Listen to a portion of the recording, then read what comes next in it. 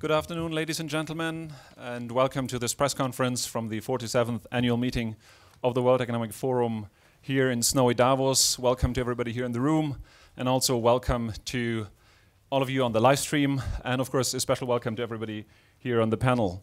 For those of you here in the room, if you made your way through the snow, it is probably hard to believe that water is a scarce resource. It is, however, and that's what we're dedicating this press conference to today. The question is access to safe water, and we have a wonderful panel of experts and people who have dedicated their life to work on that issue of access to water. Let me quickly introduce our panelists to you. To my immediate left is Dominic Waughray, who's the head of public-private partnership at the World Economic Forum and is also leading our work on climate change and water.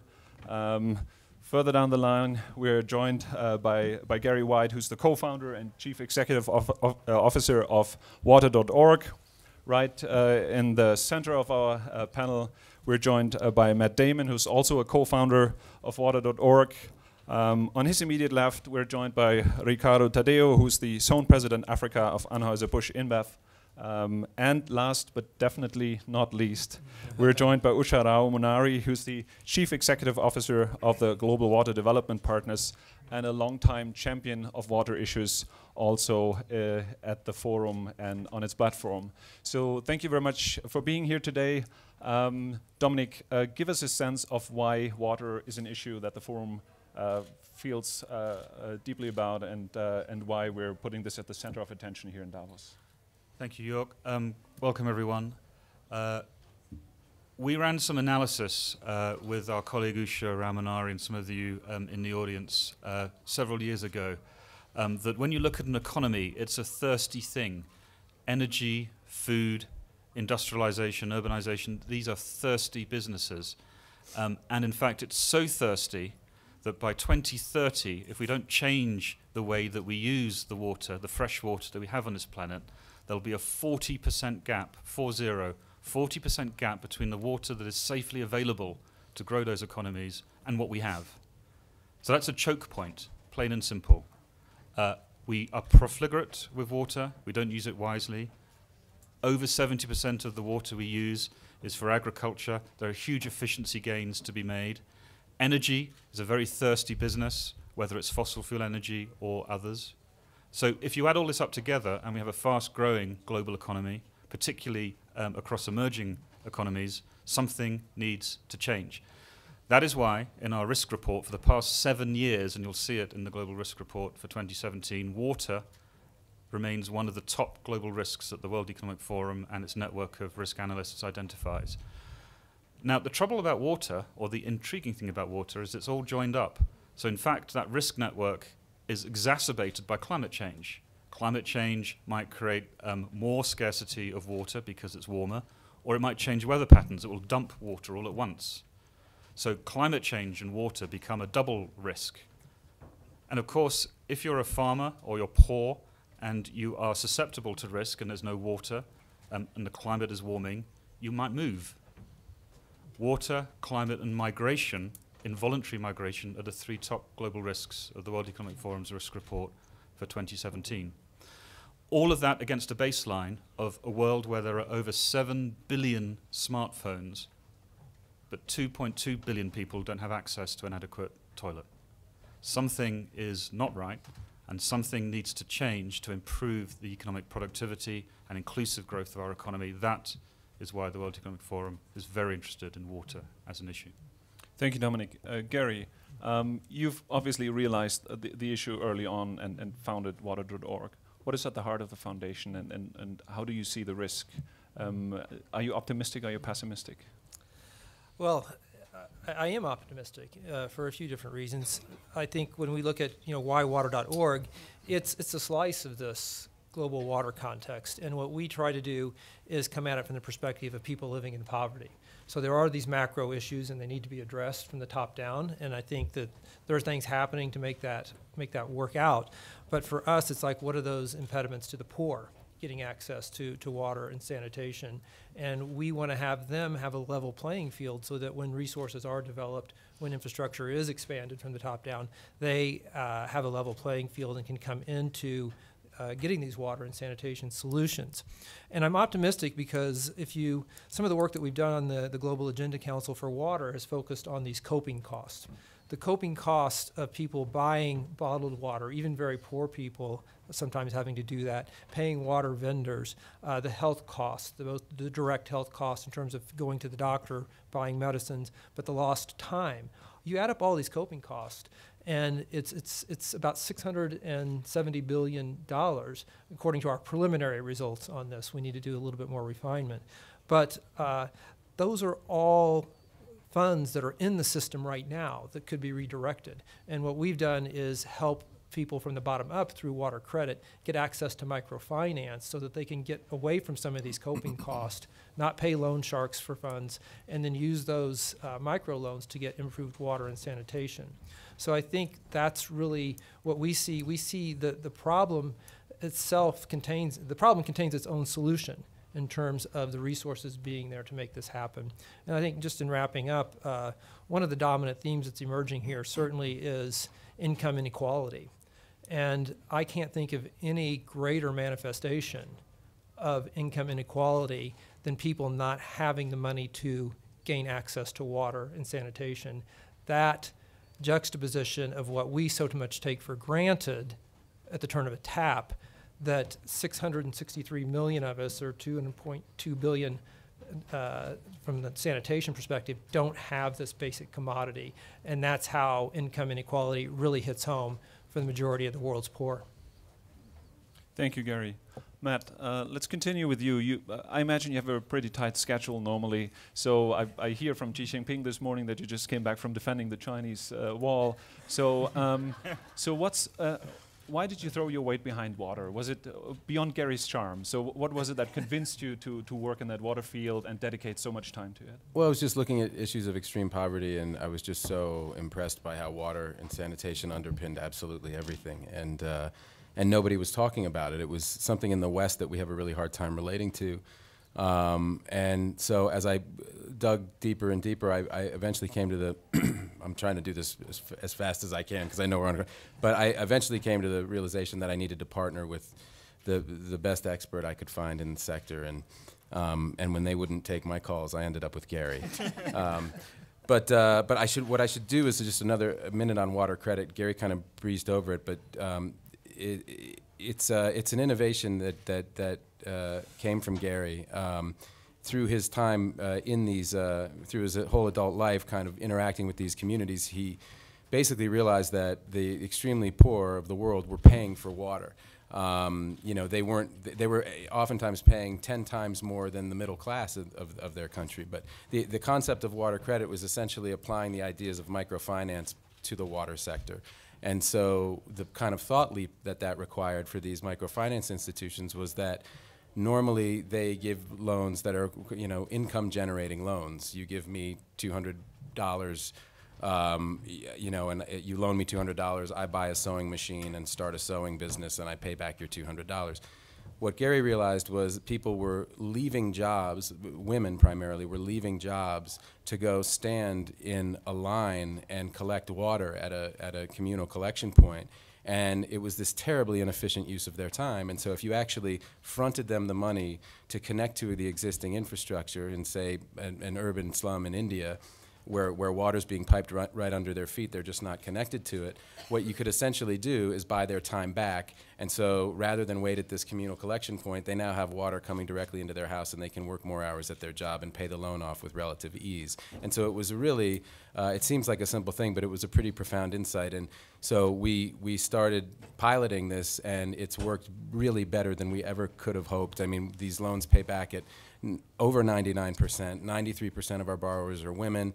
And it's something that really can scale and is sustainable also because as these loans come back, they go out again.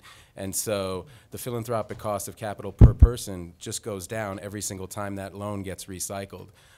So right now we're down in our most mature loan programs to under $5 per person to get them to get somebody clean water. So it's been a really effective tool of ours, and we've been looking for these special corporate partnerships to kind of turbocharge our work, and that's one of the reasons we're here today to make an announcement. Thank you very much, Matt. And it's good to see you, whereas Dominic pointed out that the risks are connected, you're also saying there's also positive spillover effects into other areas, so that's great to hear. Ricardo, Matt mentioned the corporate partnership, and why don't you tell us a little bit about what you're doing with water.org and why you've chosen to do so? It's very important to mention first that we believe that every brand needs a cause, right? Something really to stand for, to stay behind it. And for Stella Artois, which is one of the most iconic brands, beer brands in the world, where water is its most basic ingredient, it was just natural that water became that cause. And I think that our situation was more or less like Matt's situation. I mean, we studied the problem. We got into the situation when we saw that 1 out of 10 people in the world don't have access to water. And it actually was a surprise. I mean, I think awareness is something very important to drive awareness to that situation. And then I think the idea was Stella Artois could inspire people to help solving that problem. Because the other important thing to mention is that this is a solvable problem. This is not something that, I mean, it's one of these world problems that will be there forever. We can make a difference. The companies can make a difference. The consumers can make a difference. And what Stella Artois is doing is trying to be a bridge for that happening. And we are announcing here today the extension. We've been working together since 2015. So, I mean, we have helped Stella Artois and its consumers have helped more than 800,000 people have lifetime access to water. And now we are expanding for more 4 years. We have this goal to get to 3.5 million people until 2020. So it's a very important day for us. We're here. We thank a lot, Matt, for being here today with us. And we are very proud. I mean, we are launching a new line of chalices that can be purchased. In the first year, we sold about 90,000 chalices worldwide. Second year, 135%. This year, we are aiming for more than 300,000 chalices. Every year, a different set of chalices. We have chalices that are made by artists from Brazil, Cambodia, Uganda. Very nice products. So, I mean, we believe we're doing something big. We started in a relevant way, but still small. We are almost 3 times now the size we were at the beginning. And we can only think, where can we get if 5 years from now, and if we get more companies, more brands getting behind the same cause, which is something that we are inviting everyone to take part of it. Thank you, Ricardo. And Usha, I know you're modest, but Dominic, he snitched on you and he told me that you actually have been behind many partnerships and you have a lot of experience with these concepts of collaboration. Why don't you share with us kind of what's the impact and what makes that work? Thank you, Georg. Absolutely. I think partnerships are what is needed in the water sector. If you take a step back in water, right, and you look over the last century, it's a shocking statistic, but water use increased 3 times faster, almost, than population growth. That has resulted in the kind of statistic that Dominic quoted, where looking forward, by 2030, you're going to have a 40% deficit between demand and supply. That is a serious situation because water, as Gary and Matt have explained, is important for life, it's important for dignity, but it's also important for economic growth and corporate operations. And that's a fact that has escaped people, that, you know, water is necessary for the power sector, it's necessary for you, Ricardo, it's necessary for everybody, but somehow people have taken it for granted, assumed that it is infinite.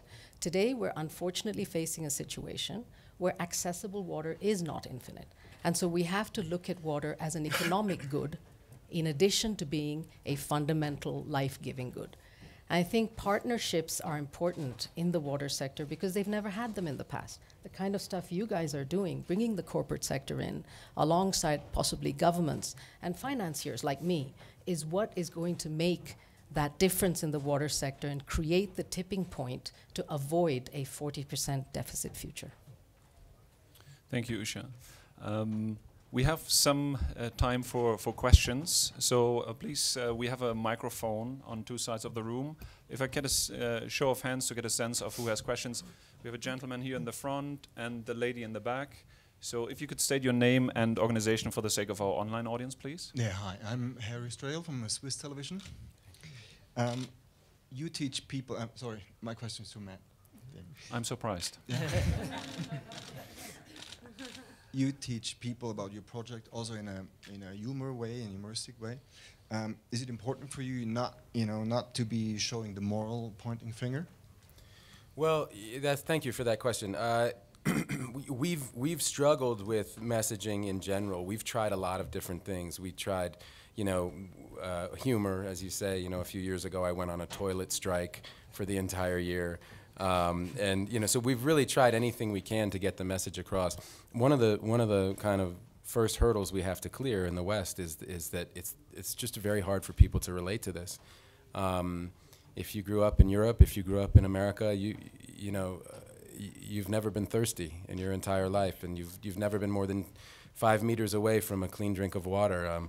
The water in our toilets is cleaner than the water that 663 million people have access to. So it's really it's a hard thing for us to wrap our brains around. Whereas if you're fundraising for AIDS awareness or cancer prevention or things like this, people can relate to that because they have a family member or a friend who's been affected directly, and or they've been affected directly. And so we've really struggled, I think, with our messaging. And it's one of the reasons we're really grateful to have this partnership with Stella. They've done some really innovative things. Like, for instance, not beyond the chalice sales, they've got this idea of in the UK or in America, if you walk into a bar and order a pint of Stella, you are going to provide somebody in the developing world with clean water for a month.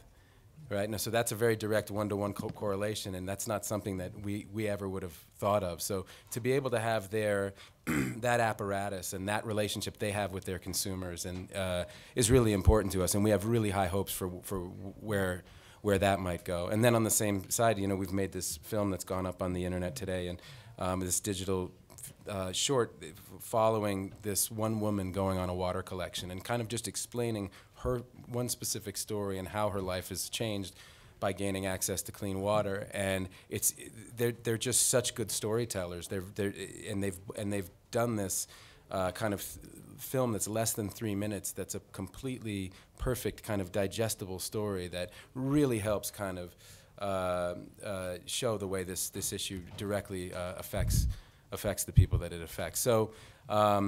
So our messaging, I think, is improving with the help of people and partnerships like this, but we still have more to do, and it's constantly a give and take as we come to forums like this and interact with the press and talk to people. We're open to anybody's good ideas. Thank you very much. Let's take the second question from the lady there in the back. Thank you. Thank you. Thank you, Florencia Angeles for W Radio Colombia. Matt Damon, thank you. How can we explain all the interest in the topics like economy, like sustainability, like migration, but the water is not only in all this agenda of leaderships? How can you convince the leadership to do something, and also if you have already the compromises or the apportation to your foundation? Thank you. Thank you very much. Let's get the next question. Yes, please. Well, I mean, I think I slightly disagree with your premise. I mean, I think, as Dominic pointed out, this has very much been on the agenda here for the last 7 years.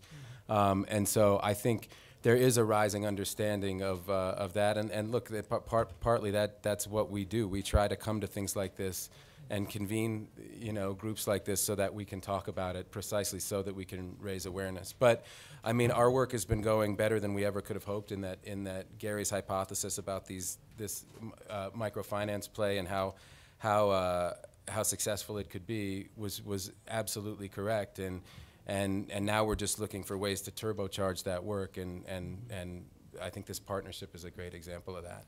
Let's hear from the other panelists. What else is missing that we can add to do more, to raise more awareness? I was just going to say that, I agree with Matt. There is a lot of awareness on the part of leaders. I think Dominic mentioned the Water Resources Group that the forum has backed and has sponsored over the last, 4 or 5 years. That has really brought the issue up to leaders. Today, we had a session earlier today where the prime ministers of various countries gathered to talk about how important water was as a development agenda issue for them. So I think it's getting up there alongside some of the other more popular issues, yeah. Excuse me, could you use the microphone? Sorry. Because our friends on the live stream will otherwise not sorry, hear your question. the last, when can we see the results of... The results. When can you see the results? Yes. Well, the aim for this particular partnership is 3.5 million people by 2020. But we've, hopefully you're going to just see the results in terms of water.org. It's ongoing. I mean, to date, we've reached 5.3 million people with these solutions. And so, when we were in India a few years ago, we asked our microfinance partners to identify the biggest bottlenecks from their perspective, and what they all reported back to us uniformly was affordable access to capital.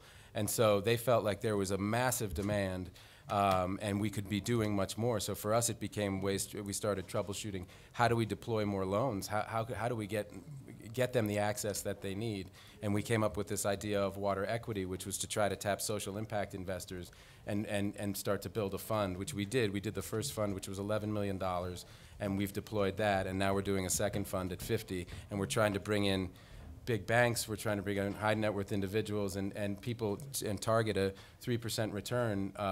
But the real impact of the investment will be obviously on the social side. Can I add something? I also think that leaders are attracted for things that work, right? People want to see things that really work. And I think that the fact that we started at 15 with a yearly contract, reaching 800,000 people in 2 years, and now we are moving for a long-term commitment. I think that shows that we are doing something that's doing good for the brand. It's doing good for lots of people. And hopefully that example can be a model for many other brands, many other leaders to follow. And I think, we share the vision with Stella that we can be the generation that solves this water crisis. And we need to come up with new ways of thinking about it. This is really, I think, what the partnership has been built on is the innovation of water.org. So being the organization that innovated water equity as a new approach, because we need to bring water to people today.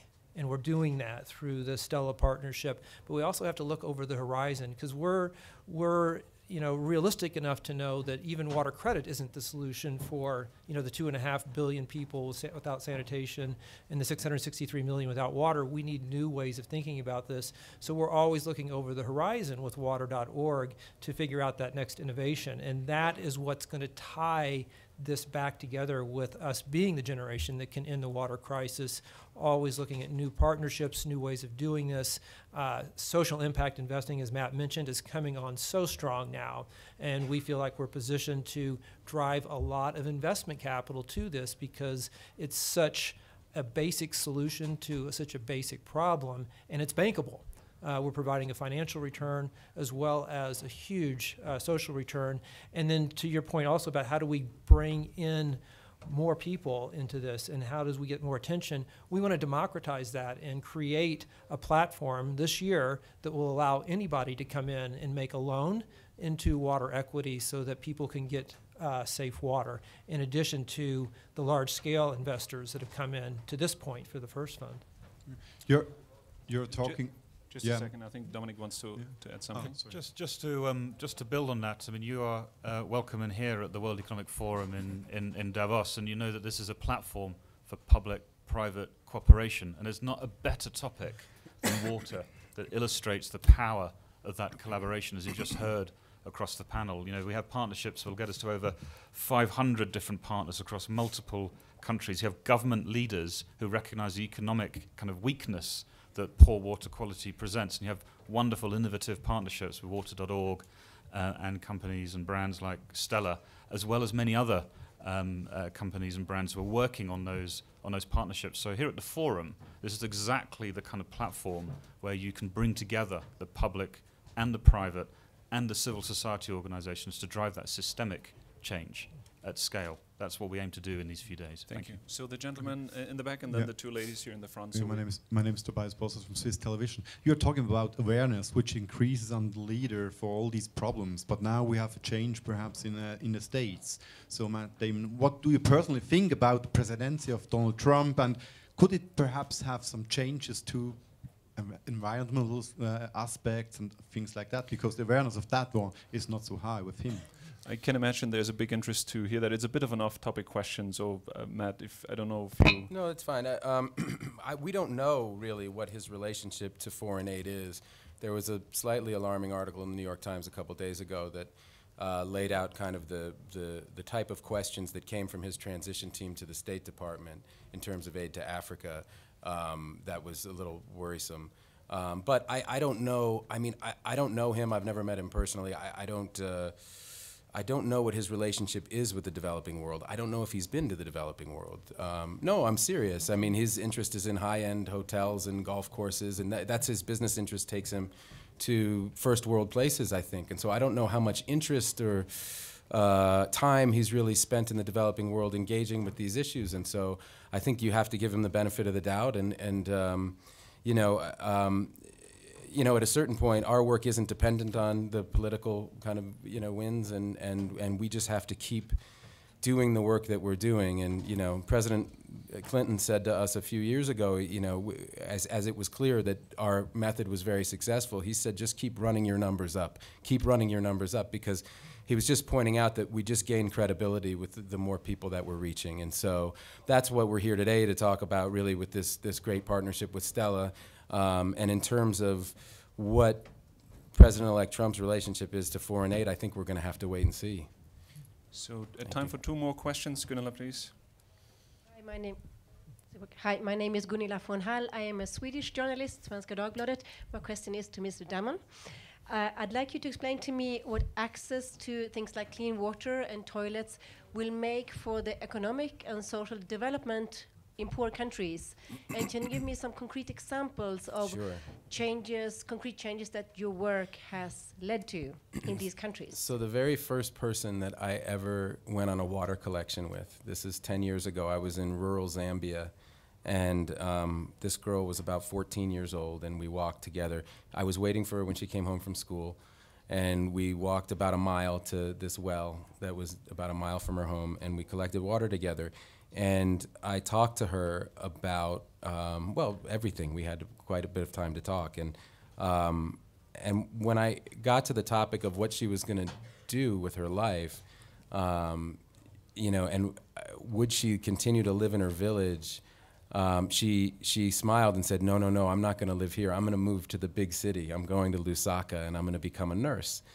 And I just really connected with her because I remembered being 14 and saying to Ben Affleck, we're going to move to the big city of New York and become actors. And I remember what that feeling was and what that age was like, and that kind of world of possibility that's laid out in front of you. And as I drove away, I was struck by the fact that had someone not had the foresight to sink this bore well a mile from her home, this girl would not be in school. She would be spending her entire day scavenging for water for her family. And she wouldn't be dreaming about moving to the big city and someday contributing to the economic engine of Zambia. In fact, she'd just be in this death spiral of poverty where she was scavenging for water and trying to survive from one day to the next. And so leaving aside the really horrible horrifying death. Every 90 seconds a child dies because they lack access to clean water or sanitation. Leaving that giant issue aside, there's this whole other issue of what kind of life somebody can expect if they don't have access to water versus what kind of life they can expect if they do have access to clean water and sanitation. So I think when we think of, 3.5 million people that we want to reach together, those are 3.5 million of those very stories, because that's a story you see repeated over and over again.